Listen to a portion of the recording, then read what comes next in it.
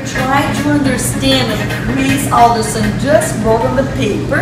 I'll show you, I'm a very good interpreter. So we are trying to do an event, and we have a circle right here that goes the line over there. And you know what we're gonna bring, what we're gonna do on that day, yes. And it's about being a picnic.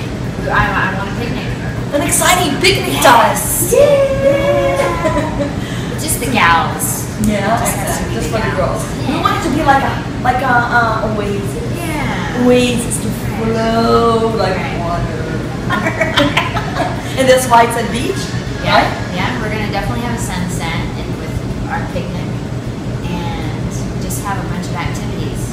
We're to be determined. Kris, can you imagine how cool is that gonna be with all the girls doing girls thing? You know, Yeah. we're gonna be doing workout. We're gonna be doing can you tell our secrets? Yeah, sure. Oh yes, we're gonna be talking about women and stuff. We're gonna have a picnic, and we're going to be stress releasing.